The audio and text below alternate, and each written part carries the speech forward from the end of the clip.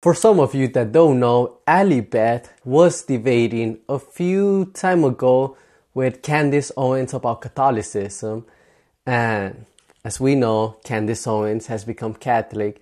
And now it's not really a debate, it's more like a conversation with Trent Horn. And I think it's really interesting that you weren't raised Catholic, because most Catholics I know, they would call themselves cradle Catholics. Whether they really believe in Catholic theology today, most people who identify as Catholics today, it's a longstanding tradition in their family. Maybe they're from Italy or they're from Ireland, and they've just always kind of grown up in Catholic culture. And growing up in Texas, that Catholic culture really wasn't very prominent or pervasive. I went to Christian school. I think I knew literally one Catholic. Yeah. And then I went to college, and I went to college in South Carolina, which is still in that Bible Belt. Not a ton of Catholics there. And yet that was like really my first encounter with a lot of Catholics. I had a roommate who was Catholic. I didn't even know that people actually put ash on their foreheads. And on Ash Wednesday, the first time that I encountered that, I had no idea what was going on. And it's really interesting how Catholics and Protestants seem to kind of occupy, in some ways, different universes. I was talking to a Catholic who lives in the Northeast. She had no idea that we Protestants, when we say the church, that we're not talking about the Catholic Church. We would say, I think you said earlier, the church that Jesus established. I would say that too, but I'm talking about the universal body of believers, whereas you're specifically talking about the Catholic Church. She had no idea that there was a difference when we say those things, which, it's just kind of fascinating. Catholics and Protestants have been together for a long time, and yet there are a lot of misunderstandings about the two. There are. I remember once when I was doing... And that's why it's good for us, Catholics and Protestants, to have conversations. Sometimes we think certain things about the other Protestants or Catholics, whatever, which is not true. So it's good to have those kind of conversations like Ali is having. Pro-life work, the organization I worked for, we were half Catholic and half Protestant. So it was a great opportunity to dialogue with each other, but we were traveling in the South, I think in Alabama, staying at a host family's home while we were doing pro-life outreach on university campus.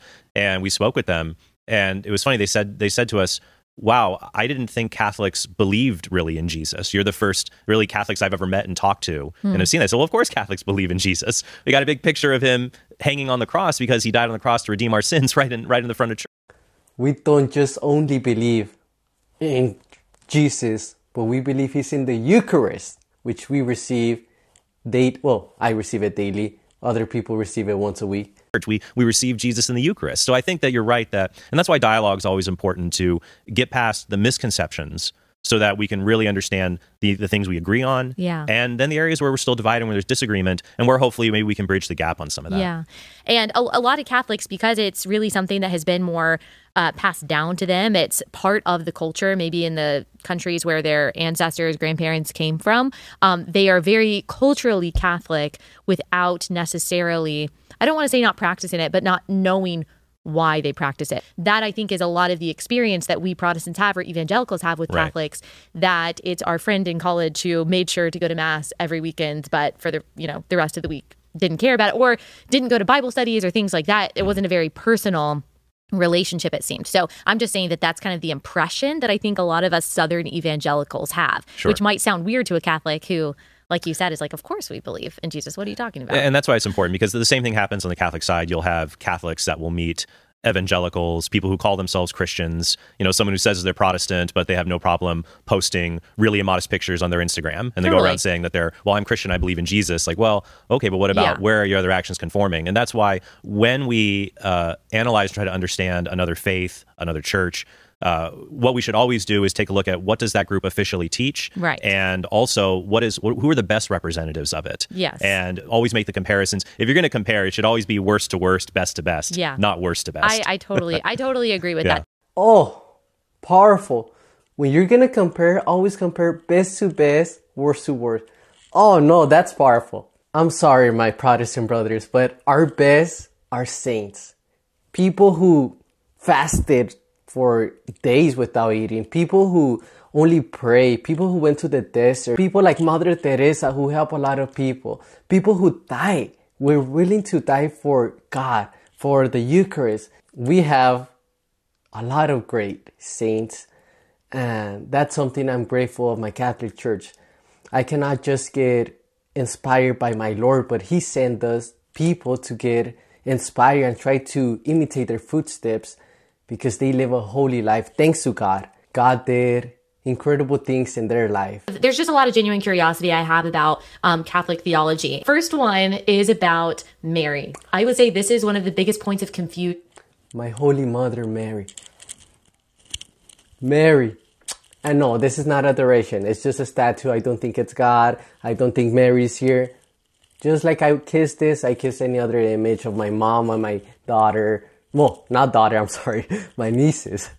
For us as Protestants is Catholics praying to or through Mary. And it's important to me to try to use language that Catholics would agree with. I don't want to misrepresent. Yeah. And so if I do that, it's not on purpose.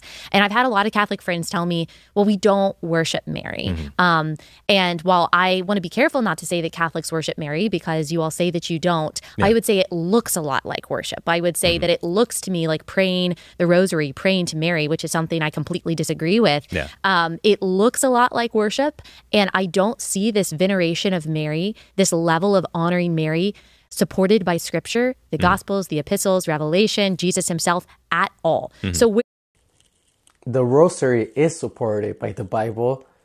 Like, everything about the Rosary is in the Bible. Where does Marian doctrine come from? Well, I would say that the doctrine related to Mary comes from the Word of God. And when you look in Scripture, the phrase Word of God primarily, if not entirely, actually refers to the spoken Word of God, what God speaks, what the apostles speak. So 1 Thessalonians 2:13, for example, says that Paul went and they recognized the Word of God had been spoken to them, not the words of men. So I would say that what we understand, and this is where when you start with Mary, of course, we have to be careful not to look at it through, what is the framework we're using to determine doctrine? Because if we start with an assumption related to sola scriptura, which I'm sure we'll talk about, well, I would say, well, if we're going to analyze something, we have to make sure the framework we're using is a fair one. So we would say that it comes from the Word of God, both spoken and written. And when you see in Scripture, Mary herself says, all generations will call me blessed, for the Mighty One has done great things for me. We recognize, just even from logic, that Mary is the mother of God. She is the mother of the Creator. She didn't give Jesus his divine nature, but she is the mother of the God-man. So that makes her very close in relation. It's as simple as this. If Jesus chose Mary, if God chose Mary to be the mother of Jesus, like, she had to be holy, pure. The reasons for, but also, I mean, I do have some of my own questions, because I think sometimes if a Protestant looks at this, like I said, it depends the framework, how you look at it, right? Because you say, well, where is this in the Bible? I would say, well, where does the Bible say everything a Christian believes or does has to be found in Scripture? So for example, like, let's take the sinner's prayer, for example. You say, Lord Jesus Christ, I am a sinner. I believe you died on the cross for me. Forgive my sins, and I accept you as my personal Lord and Savior. You know, the sinner's prayer. There's nothing like that in Scripture. Like, would you agree? I mean, there's no one. I don't believe that the sinner's prayer is some magical incantation that brings Jesus into your heart. Now, to be fair, I was raised believing that or thinking that. But I think it's more about acceptance and belief in confession, which we do see reflected in Scripture, but not that particular incantation is found in Scripture and that it must be said in order to validate or guarantee your salvation. I'm not sure that any Protestant believes that. But would you agree that it's appropriate, it's okay to say that prayer as long as you're not superstitious about it? Yes, I would say it's okay to say that prayer. Even though it's not in Scripture, it's not explicitly, but we would certainly say that we find the idea of acceptance and belief and confession in Scripture in the same way that we would say the word Trinity is not in Scripture, but we can see from John 1, for example, or even in the very beginning, that God is three persons, but one God. And so I would say that Protestants accept that not everything is verbatim in Scripture that we say or believe. We have our own creeds. We have our own Westminster catechisms that we believe are an accurate summary of Scripture, but that Scripture must be our standard. Of course, we believe in interpretation. I believe in preachers and teachers. I like to use different acronyms and alliterations to remember biblical ideas. But of course, I believe that it's that Scripture is our inerrant and inspired standard. And that's what I would say about the so-called sinner's prayer, is that it's not inerrant, it's not infallible. I would be open to even saying it's wrong and should be changed. But by what standard am I comparing that prayer? Scripture. So that would be my issue with praying to Mary, is that no, I don't think that every prayer that we pray has to be explicitly found in Scripture. But I don't even see the idea of praying to Mary in Scripture. That's my issue. Okay, so I'm trying to understand your standard when it comes to, because you're saying we should use the Bible as our standard to determine doctrine and practice. And And what's funny is, as a Catholic, I could actually agree with that in some sense, because I could say I agree with you that as a Christian, nothing we do should ever contradict what is taught in Scripture. Yeah, and that's what I don't like about the praying to Mary. But then where is that? There's a difference between it not being in Scripture Yes, and totally. it being contradicted. For example, no one in Scripture prays directly to the Holy Spirit and says, "Come, Holy Spirit, and kindle in the hearts of your faithful the love of God." Holy Spirit, guide me today. That's not in Scripture. But he's God. So we could at least make the deduction. So I would actually even be satisfied with some kind of like deduction. Sure. But when I look at, for example, which I think we talked about maybe in the debatable. So let me maybe I can explain my view and you can respond to it and you can kind of break it apart. Maybe that would be the easier way to go. So when I'm looking at Scripture and I see, for example, when Jesus is given the opportunity to treat his mother in a special way. So I'm looking at Mark 3, for example, and his mother and his brothers came, and standing outside, they sent to him and called him, and a crowd was sitting around him, and they said to him, "Your mother and your brothers are outside seeking you." And he answered them, "Who are my mother and my brothers?" And looking about at those who sat around him, he said, "Here are my mother and my brothers, for whoever does the will of God, he is my brother and sister and mother." We don't ever see any kind of special honor, special veneration of Mary by Jesus. We don't see it in any of the epistles. You would think that she would come up in Revelation. We do see it. The first public miracle of Jesus, it was in the wedding. Remember? And we could see her intercession there. Mary went with Jesus and she said to him, "They don't have no more wine." And what did Jesus answer? "Women, what do you want with me? My time has yet not come." And what did Mary do? She didn't even respond to Jesus. She knew that whatever she said, Jesus was going to do because he loves his mother so much. So she looked at the servants and said, "Do whatever he tells you to do." Like when we're looking at the Last Supper and the marriage supper between the bride and the bridegroom, you would think that if Mary was this important, if we needed to pray to her, if she was watching over us, if she was protecting us, if she was really this person carrying our prayers to Jesus, like we would be reading about her a lot more in Scripture, and we just don't. And even when Jesus is given the opportunity to pay special attention to his mom, he basically brushes her off and says, "I don't even think that she's more special than any of these other Christians out here or any of these other followers of me out here." Well, I don't think that's what Christ is saying here, because it reminds me also of the episode where the woman says to Jesus, "Blessed are the breasts that nourished you." And he said, "Rather, blessed are those that hear the word of God and obey." Yeah, that's a great other example of that. But I think we can misread that, because Jesus, one could take that so far as to say, "Oh, your mother doesn't really matter. You don't have to worry about your mother. What matters more are other believers." But the Bible is also very clear you have special obligations to your parents. Like Jesus railed against the religious authorities for the Korban rule, for donating money to the temple when they were supposed to care for their aging parents. Paul says the person who doesn't care for their relatives is worse than an unbeliever. Yeah, exactly. So I would worry that to take one narrative episode and try to draw more out of it than is being taught. That's just one example for me. Sure, but both of those examples, I'd say what's going on here is Jesus is saying that to have a special relationship with him, it is not necessary to be his biological kin. Anyone can have a special relationship with him through faith in him. Whereas at the time, you would think, oh, to really have a special relationship with the Messiah, if you're the brother of the Messiah, I can never be that close to Jesus. No, we all can be close to Jesus. But that's kind of what Catholics are saying about Mary, that she's so special to him, because we don't just pray to anyone in heaven the way that Catholics pray to Mary. And so you guys are saying that, all Christians can have a relationship with him, but Mary has the special relationship with him. Well, what I would take from there is, what I'm saying is that in order to have that relationship with Jesus, you don't have to be biologically related to him. But some people have more of a relationship with Jesus, are closer to him than others. I think that's very clear from Scripture. So for example, in James 5:16, it says that the prayers of a righteous person are very powerful. Or if you look in the book of Job, for example, at the end of Job, when God deals with Job's friends, he tells them, "Have Job pray for you. I will hear his prayers because you've spoken ill of me, spoken poorly of me."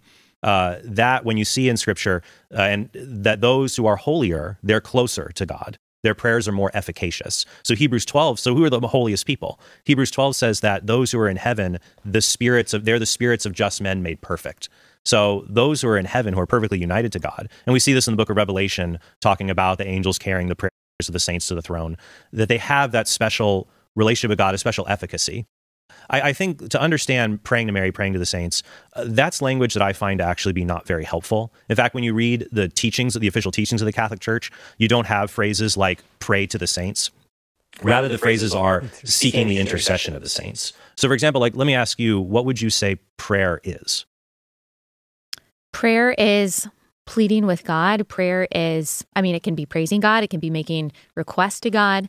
And of course, we have access to the Father through Christ. And that is, a Protestant retort, or a retort that I would have is that we have one mediator, and his name is Jesus Christ. We have the Holy Spirit as our intercessor, who, when we don't have the words to speak, Scripture says the Holy Spirit intercedes on our behalf. And I love Ephesians 3:12, that through Christ Jesus, we have boldness and access with confidence through our faith in Christ. So when I read, for example, James 5, that the prayer of a righteous person has great power as it is working, well, I think of that verse that I have boldness and access and confidence through what? My good works? No, my faith in Christ. And Christ, he who knew no sin became sin so that we could become the righteousness of God. So that means it is my prayer that has great power as it is working. It is every Christian's prayer that has great power as it is working. It is not that the quote unquote holier person has greater power. It is that those who have been made holy by Christ in his perfect righteousness, that our prayer has great power.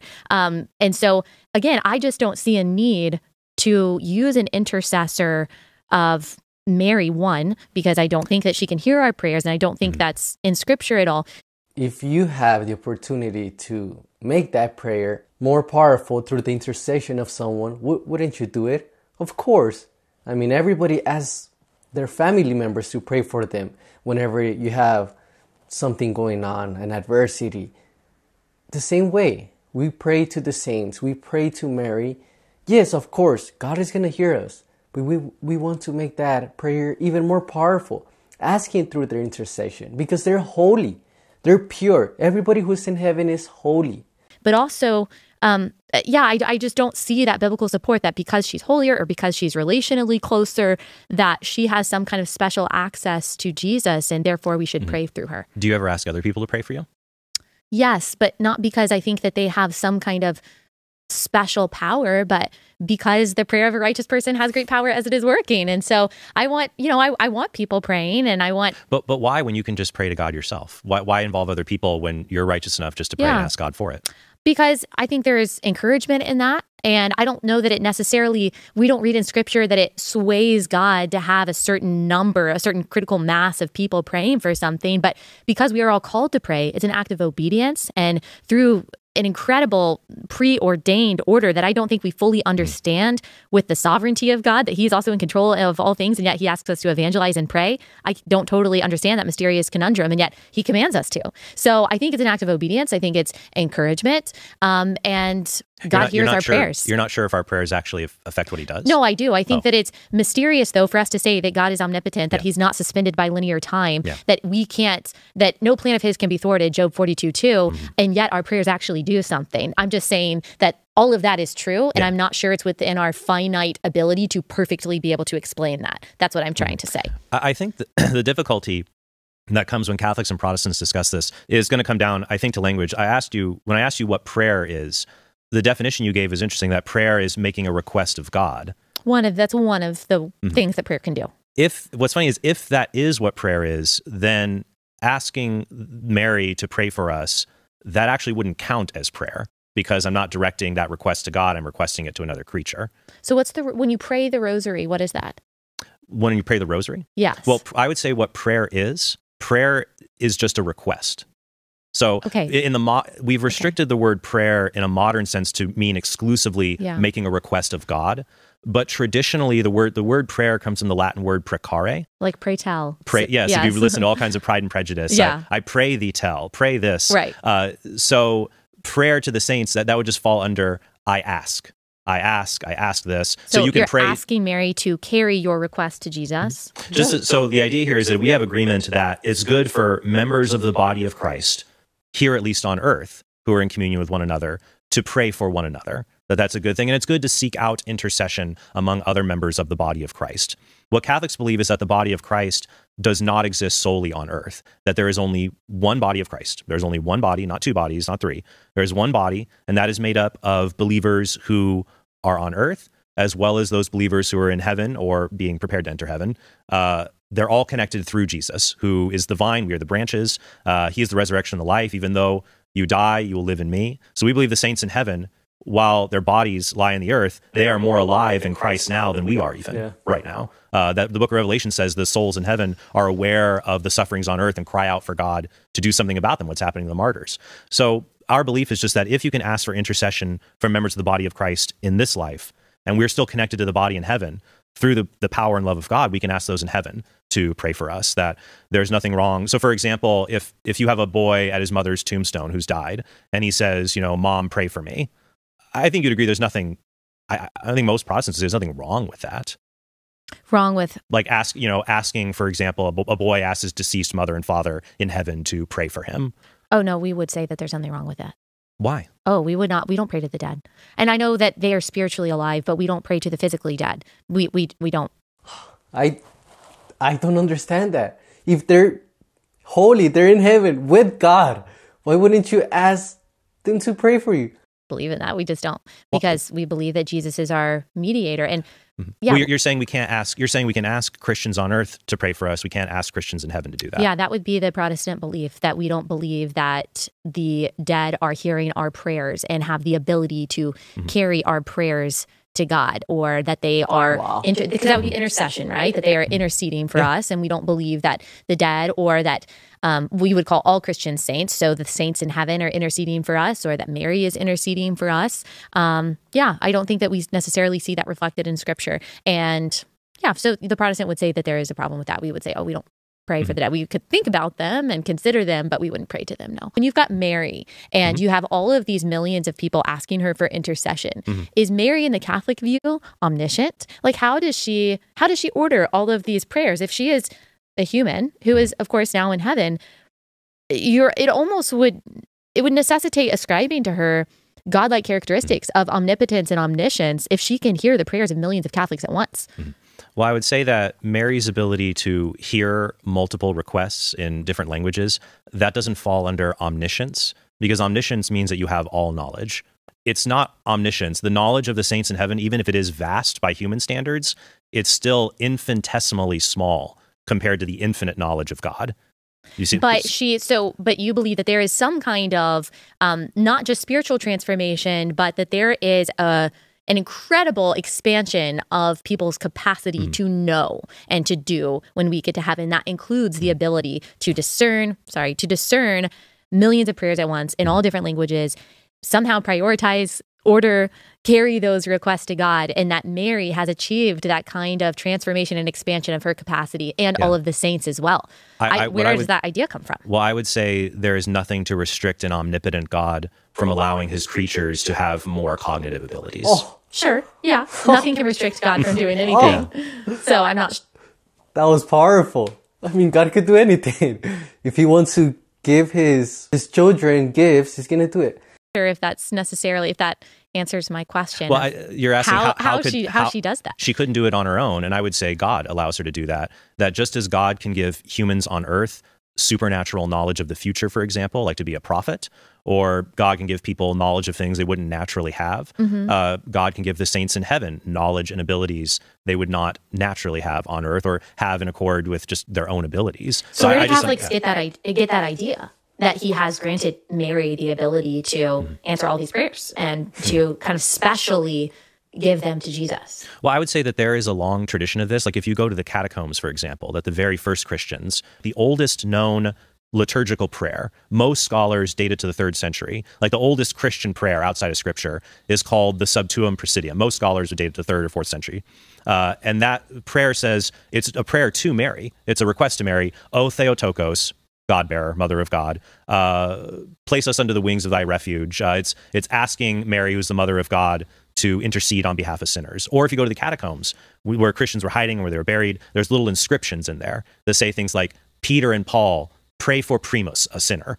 Little things like that. And if you just use the Bible in the sola scriptura sense of we have to find it at least deduced, implicit, we have to find it here in Scripture, you're worried about too much coming in, and the Bible will help cut out some of the extra stuff that's an accretion or ancillary. That's what I see as one of the big the Protestant concerns where sola scriptura has a benefit. Now, there can be a benefit in cutting out extra things that are just human traditions, that are not divine traditions. That's why I would say you shouldn't believe anything that contradicts Scripture. But my other concern from the Catholic perspective is that if we use sola scriptura, If we just use that based on individual interpretations of Scripture, we risk failing to believe certain things, that certain things could get left out, for example.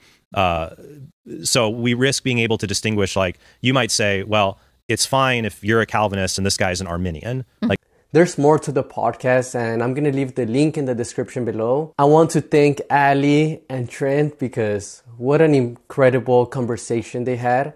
And like I said at the beginning, I feel like we Catholics and Protestants, we have to have more conversation, more dialogue, and just see our different points of view. Because, like I said, too often in times, we think certain things about the other that are actually not true. And I hope you enjoyed this video. Please give it a thumbs up.